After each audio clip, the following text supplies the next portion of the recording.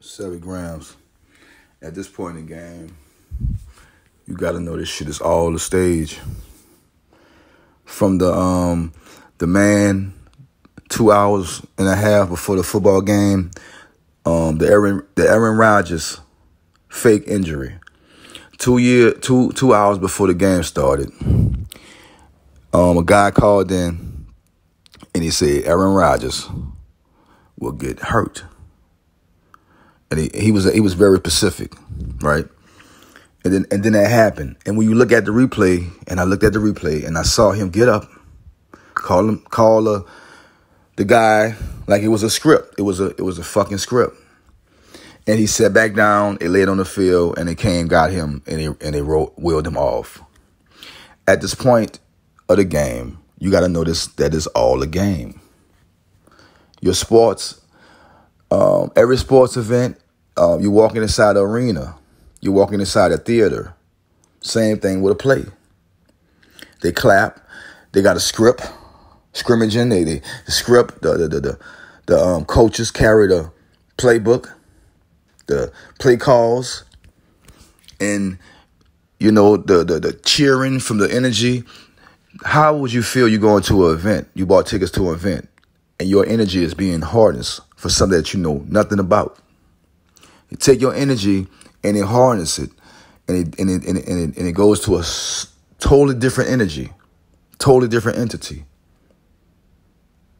and you don't even see it. You think about that.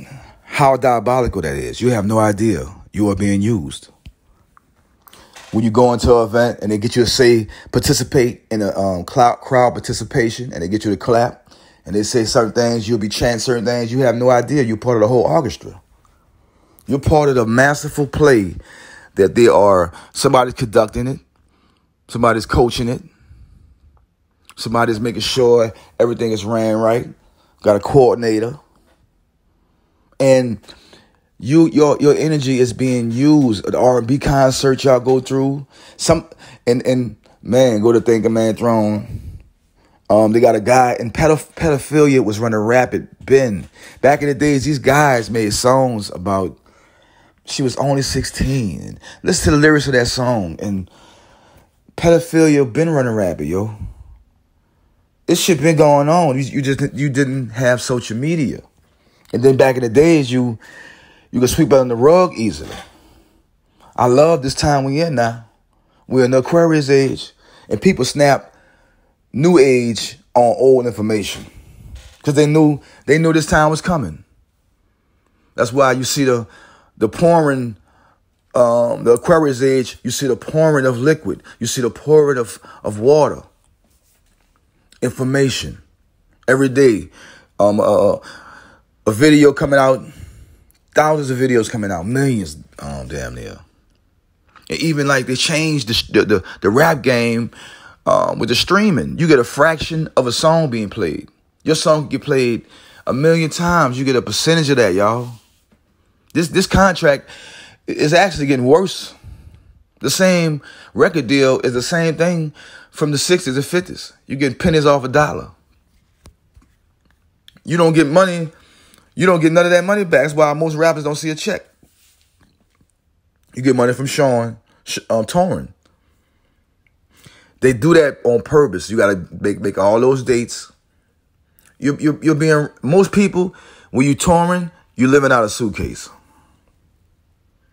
You live in the hotel life. Think about that. After 2 years of being on tour, man, you can't wait to get off tour. So y'all don't think about that. Y'all so dirty and so needful and so deceitful. Not everybody. I'm talking about the ones who doing this shit. Like the same artist, the same, I don't want to say her name. She was talking about she sold her soul and they trying to kill me. And they playing on your heartstrings because it's a theater. It's a stage. It's like it being young boy. He playing on the sympathy. He know y'all gonna go for it. He just doing his job.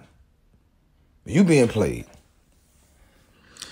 Stop the worshiping, yo. They talk about that shit in the Bible. Stop the worshiping. Just because he got something you want, don't mean you got to worship him.